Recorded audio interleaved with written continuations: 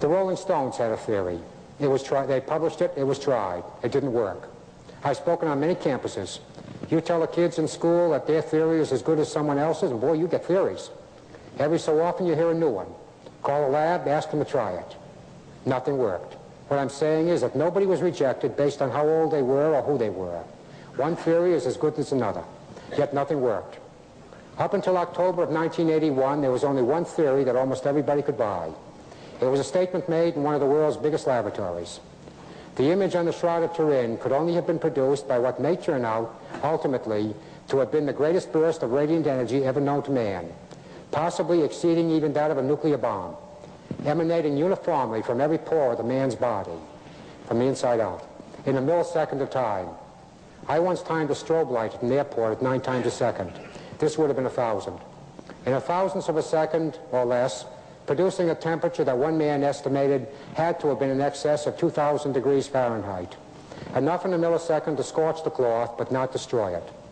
Undoubtedly, this would be the experience the Christians normally call the resurrection. Bong. Except I've got to say, how do you duplicate the resurrection in a laboratory? That's our problem. Now, I got no way to prove why. I stick my neck out every time I say it. I'm some kind of a biblical fundamentalist. I don't know what kind. I haven't figured that out yet.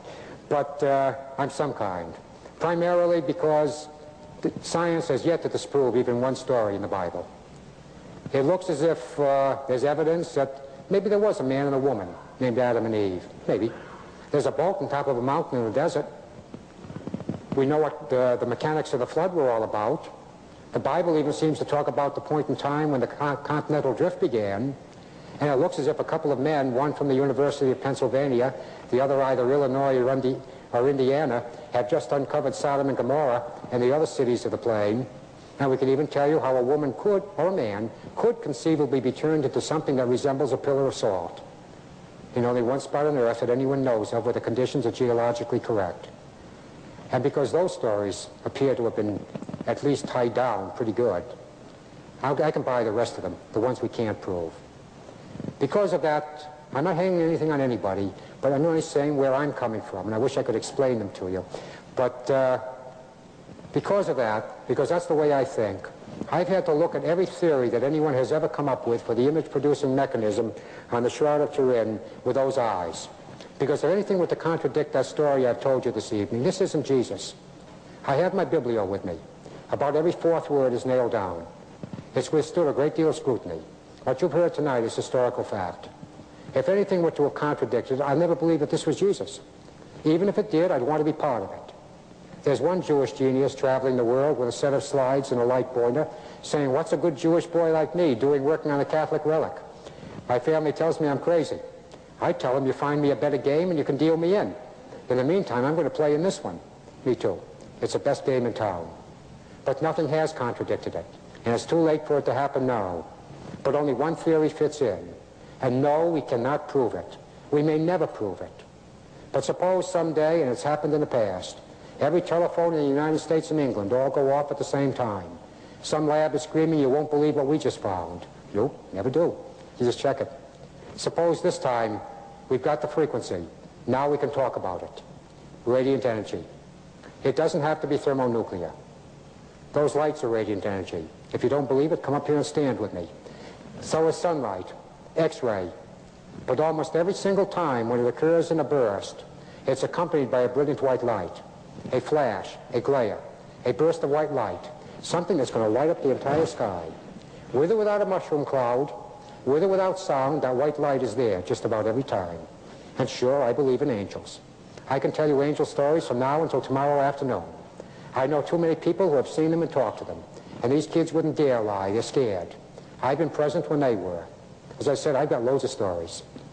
I just don't believe that at that hour before dawn, before the Jewish women showed up, and incidentally, the Bible does say that 4 writers that tell us that the women saw angels. I don't believe that that hour before the Jewish women showed up that the Romans saw an angel. I think that what they saw was the mechanics, the cause and effect of the resurrection, how the Father went about raising his Son, and they did not have the vocabulary with which to describe it. The term radiant energy did not exist in the first century.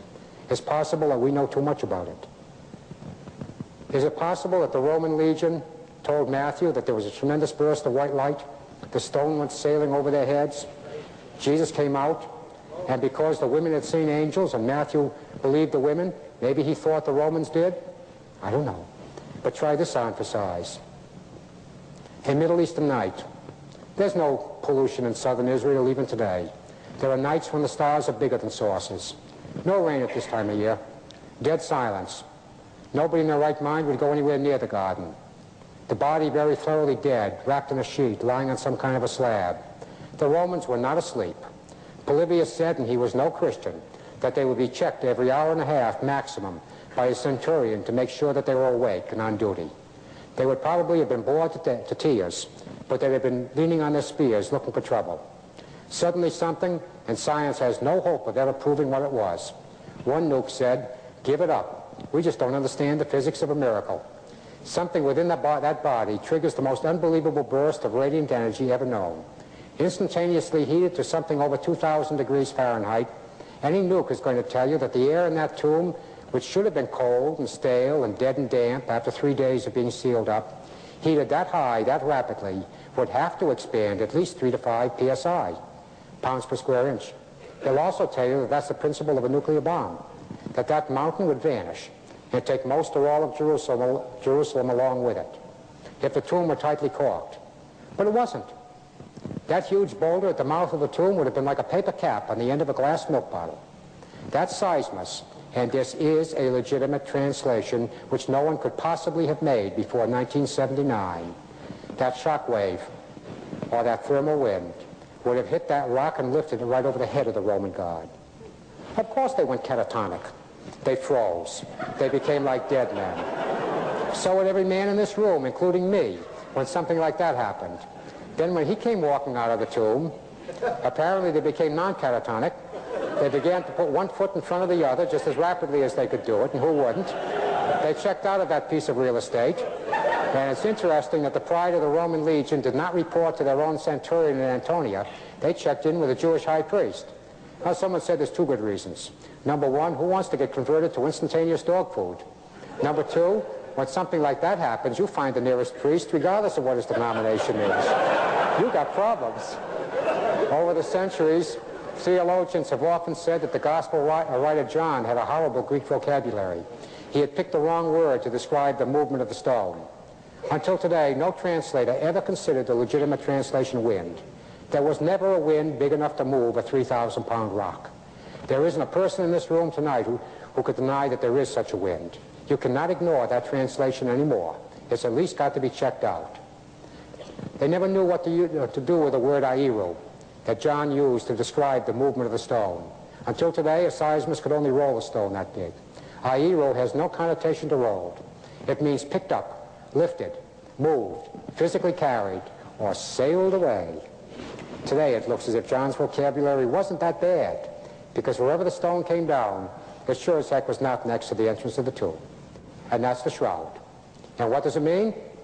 If you're like me, Pastor A, the only people I really know in this room, nothing.